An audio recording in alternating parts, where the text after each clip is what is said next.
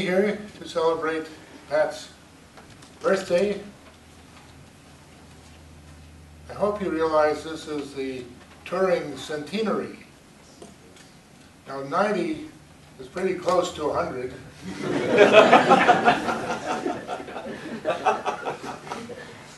Of course, Turing tragically died at a very early age, and it's so wonderful to have such a big turnout here to celebrate Pat.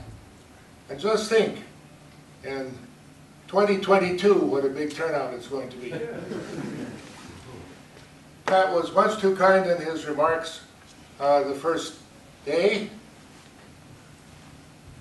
I do want to tell him how much I've appreciated his support, mentoring, inspiration over the years. It's meant such a tremendous thing to me, Pat.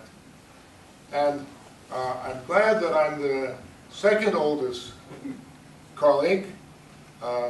Kenneth Harrow gets the prize of the oldest one from 1950. No, that's not true. Sorry? It's not true. What's the other one? Myself, Ted Anderson. Ted Anderson, when are you from? 1993. I'm sorry, I'm 93. I'm a professor emeritus at Stanford University. Oh, great. Okay, well, I'm the third then. I was thinking back on some personal history. When I entered the University of California as a freshman in 1950, what seems like an awfully long time ago to me, I looked up on the internet and found that the population of California was 10.5 million people.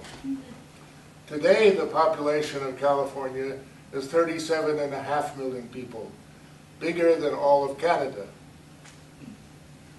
And I realize if I were magically made a high school student again, I would never have been able to get into the University of California under present circumstances. It's amazing how things have changed.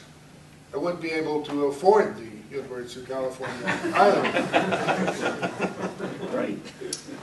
But it changed my life. Meeting Pat changed my life. Going to Princeton totally changed my life. And I certainly appreciate all those opportunities. Just a couple of days ago, maybe a little bit longer, I came upon a letter. You won't be able to read this thing here in the notices of the American Mathematical Society. Let me quickly respond to it. Someone was answering an article written by Frank Quinn, A Revolution in Mathematics. And he says, my mathematics colleagues almost never think about mathematical logic. See the paper by Davis and Hirsch for a funny and profound description of mathematicians. Oh dear, Reuben Hirsch's book, What is Mathematics Really, is one of the most irritating books on my shelves. Mathematical logic is almost never taught in mathematics departments, this chap says. He's David Edwards, he's an emeritus professor at the University of Georgia. I looked him up. That's a really interesting CV there. Logic is almost never taught in mathematics department. It's taught in computer science departments and philosophy departments, and when it is taught in a purely technical way with no concern for history or philosophy, except at Stanford, except at Berkeley, except at Harvard. I mean, who is this guy?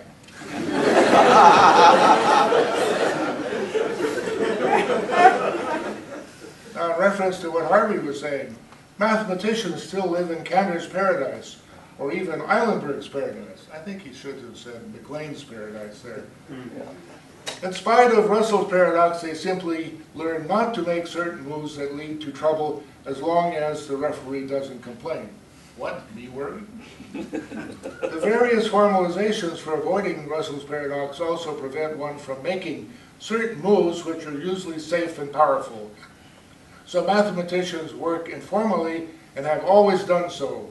There is almost no trace of mathematical logic in most of the history of modern mathematics. So, who's going to answer this letter in the notices of the American Mathematics Society? I offer that as a challenge. I'm not saying that mathematicians are aware of what I said. Most are totally unaware of these issues and are simply working in a successful research tradition. Pat, if your books are going to be reprinted again soon, maybe you should add something to the preface there about the importance of logic and what it can do for you. What I want to turn here now is a bit of history about Turing, because of this centenary that's taking place. Things happened very quickly. As Jens Erik was saying, Schoolum had a lot of very original results. In fact, Schoolum could have proved the completeness of first-order logic. But it wasn't so much in the air. What happened was that Hilbert and Ackermann's book came out, and it formulated the questions about completeness and the Entscheidungsproblem or decision problem that I want to allude to today. And then Gödel moved so fast and got his proof of the completeness theorem and then the incompleteness theorem. And so Schoolum's things weren't as noticed as they should have been. But things also moved very quickly with Church and Turing. So Church got his degree in 1927, and then he went for 2 years to Europe, first to Göttingen and then to England, I think. And he was formulating a new approach to foundations of mathematics, which then was published in what does it say? I read it here. Oh no, I didn't put those things on. His new approach to foundations was published in 32, I think, the year I was born. And one of the things that he did was to take over Frege's ideas of making functions the prominent abstract object in his theory. But in the meantime, influenced by Max Newman, I was very glad to have met Newman in England, very lively professor who was one of the only people lecturing on logic at Cambridge. This was long past the time of Russell and Whitehead. And so he introduced Turing to the decision problem in first-order logic, and then Turing set about solving it in his way by defining what it means to give a computation that would work on such problems. And so then it turned out that Church's paper was published and received in England, and then Turing realized that he had been anticipated a bit, but things worked out very amicably between Church and Turing, even though they had competing ways of approaching the problems. And Turing came for 2 years to Princeton there. The sad thing is, both Rosser and Kleene had finished their PhDs and gone off to their first jobs, and Gödel, who had been earlier in Princeton at the invitation of von Neumann, went back to Austria and then had to escape with the train across Siberia. And so he wasn't in Princeton, and so Turing never met Kleene, Rosser, and Gödel, which is too bad because they could have had lots of interactions. But both Church with his theory of functions and Turing with his theory of machines then proved each other's versions, gave the same class of computable functions, as you know.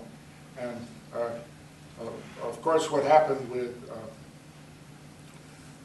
Church's lambda calculus that he used for his definition of computability, Kleene found that people didn't really want to hear about it very much, and so he transferred everything over to his way of approaching recursive function theory just on numbers, number theoretic functions, which of course became the prime way of doing it.